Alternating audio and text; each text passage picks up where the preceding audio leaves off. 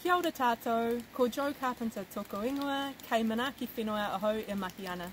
Today I'm going to be giving a video abstract for our paper which we've recently published in Biological Invasions. So shiprats are one of the greatest threats facing island biodiversity, but there's still surprisingly a lot that we don't know about them.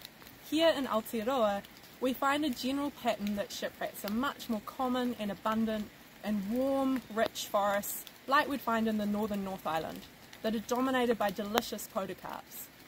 But in cold, high elevation forests, normally dominated by beech trees, they're much more rare.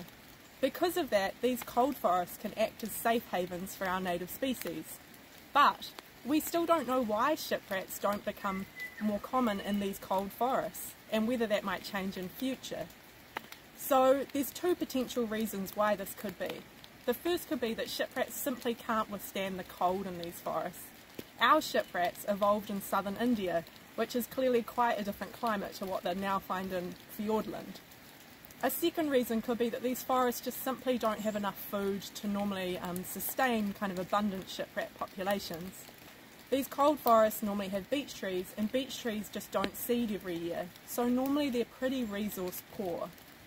We designed a study in Lake Alabaster in Fiordland to test which of these two hypotheses was most likely to be true. We measured rats through a massive mast event, which is where all the beech trees mast or seed synchronously, and thereby they just flood the landscape with a huge amount of food and create a perfect kind of natural experiment. But we also provided the rats with extra food for 6 months to see if we could sustain their densities through the winter, to see whether they could survive. We radio tracked rats by helicopter, and we live tracked rats so that we could understand their density.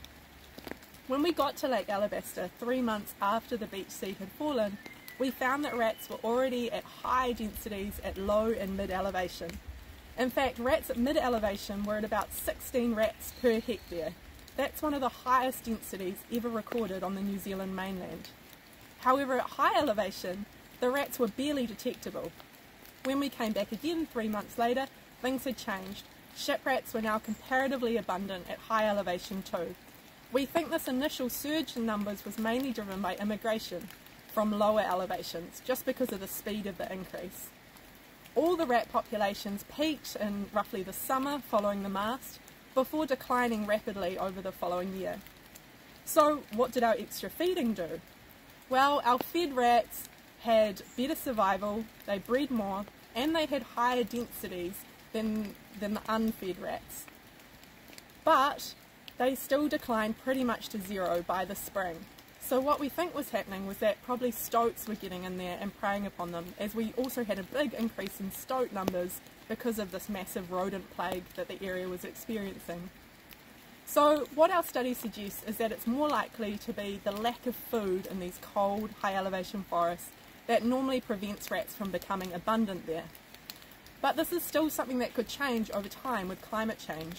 If we experience more warming, then it's likely that we'll end up getting more insects in these forests, and over the longer term we might also start getting a greater diversity of small fruiting shrubs, and they'll provide a much more consistent amount of food for rats in these environments. So it's really important that we keep an eye on shiprat distributions and how they might change in the future, so that we can safeguard our native fauna that use these habitats as refugia.